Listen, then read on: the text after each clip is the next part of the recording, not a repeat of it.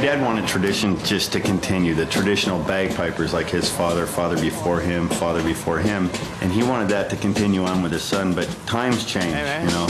Now I am going on with a new tradition. I'm creating my own tradition, and I hope I can pass that on to the new kids coming up, and I hope they feel that way.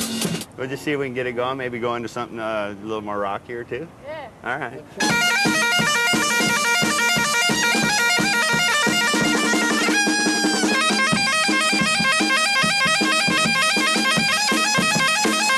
So if I can inspire some youth to come down my way and rock and roll on the bagpipes and feel better about themselves, I feel great.